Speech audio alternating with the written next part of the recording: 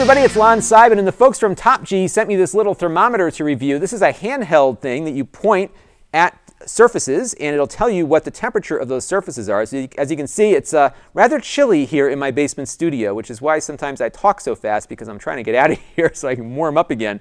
Hopefully in the summer it'll get a little bit warmer, but it's pretty simple to operate. You have a couple of controls in the front here. You can switch it to Celsius or Fahrenheit. You have the ability to turn off the laser pointer, so if you don't want to shine the laser beam in people's eyes, you can just turn that off and it'll not put that on. You also have a backlight for the display, and that's pretty much how it works.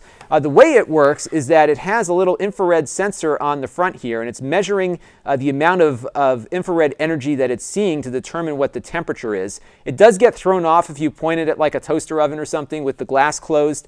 It'll measure, what the surface of that glass is. It doesn't really get the temperature inside the oven until you open it up.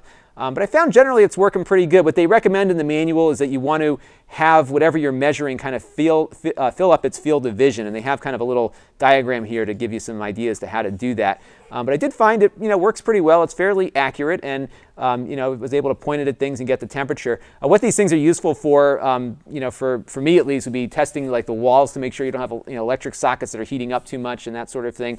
A good way to kind of get a real quick surface temperature of something. It doesn't, you can't really use it to test your own temperature. It's not really designed for that. It's more of an industrial kind of use, but it's a pretty neat little product, and I think I'll use it around the house quite a bit. It even comes with a 9-volt battery too, so you have everything you need right out of the box. So that is the TopG infrared thermometer, and this is Lon.TV. Thanks for watching.